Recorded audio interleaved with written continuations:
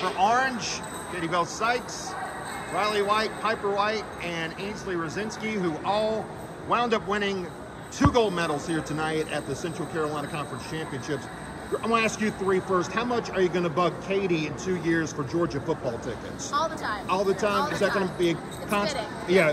So you can be up there when Alabama plays Georgia, you're going to be on the phone, right? Yes, of course. Okay, that's what I figured. Yeah. So, is this, I'll ask you, each of you this, is this your most favorite event of the year?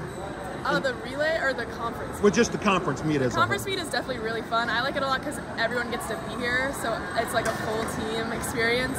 Regionals and states, it gets a little smaller of a group, so this is definitely my favorite one. Yeah, so would you agree with that? Yeah, it's my first time doing this, obviously, but I really enjoyed, it's just a different environment than I'm used to, and it's really fun. Yeah. When you participate in meets like this, I mean, you're getting up early in the morning to compete here, and do you get to know the swimmers pretty well? Yeah, you definitely do. You build a really good team aspect, just with how much you're around everyone, and it helps with just the overall experience. It just makes it better. Is this the most pressure you feel when you got? I mean, usually when you get up here in the morning, it's empty, and then you got a lot of competitors here. There are hundreds of people here tonight. So did you feel some pressure from that? Our team's really great about really building our community and making sure that we feel like we're competing for each other instead of racing other people.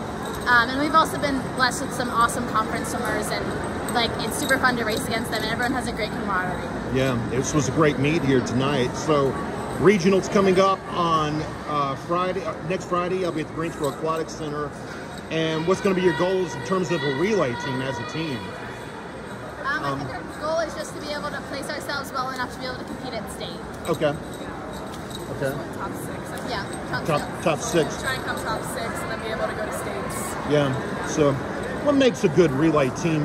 How much does timing play a part in that, knowing when to jump after someone hits a wall? How much is that the secret to it all? It definitely takes a lot of practice. The relay starts are super important.